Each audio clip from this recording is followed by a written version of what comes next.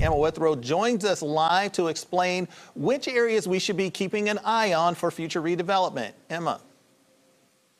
Lots of rezoning petitions tonight. Well, it's going to be a long one, I'm sure, but there could be a new historic district coming to the Queen City. So right now, there's 7 historic districts in Charlotte, and if McCrory Heights gets the okay from council tonight, it could become the 8th. Now, for those who don't know about McCrory Heights, I'm going to give you guys a little history lesson for a second here. So Dr. H.L. McCrory, who was also the second black president of Johnson C. Smith University, created McCrory Heights in 1912. Now, it didn't really take off until the 1950s and 60s after the war, when a lot of predominantly African-American people who were involved with JCSU moved into this neighborhood. Now, the houses around there are ranch style. It's a beautiful neighborhood, and they want to give it the recognition that they think that it deserves. So we could see that get approved tonight.